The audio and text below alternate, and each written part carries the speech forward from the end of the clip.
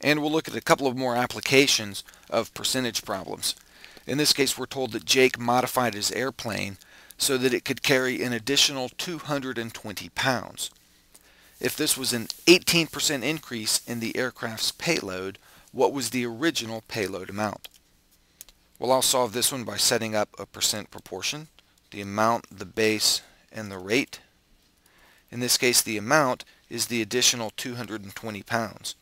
The base is what we don't know. We don't know the original total, but we do know the rate. We're told it was an 18% increase. So I'll say A over B equals R over 100. And I'll put those numbers in.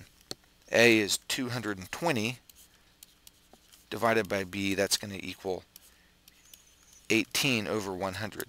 Then to solve for B, I'm going to multiply 220 times 100 and divide by 18. So B is 220 times 100 divided by 18. And I'll pull out a calculator and do that. 220 times 100 divided by 18 comes out to be 1,222 pounds.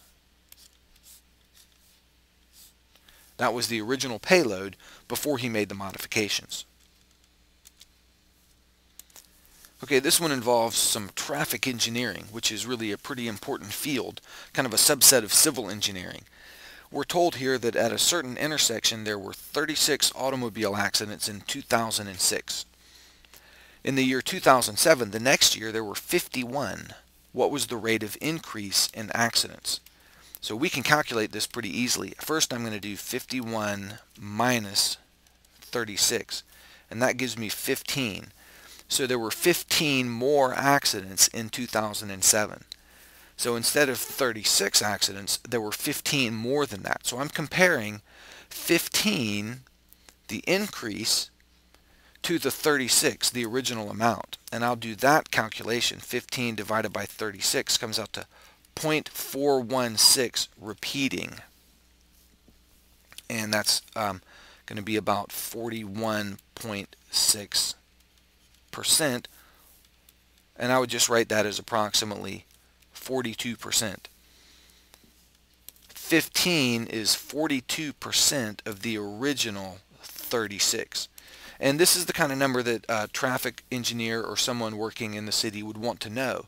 If at a particular intersection there was a 42% increase in traffic accidents one year, you want to investigate that and figure out why. Did something change about the traffic patterns or the way the road, some repairs maybe need to be made to the road, or something's messed up with the stoplights? But that's a significant number, and you want to be aware of that sort of thing so that you can address the problem.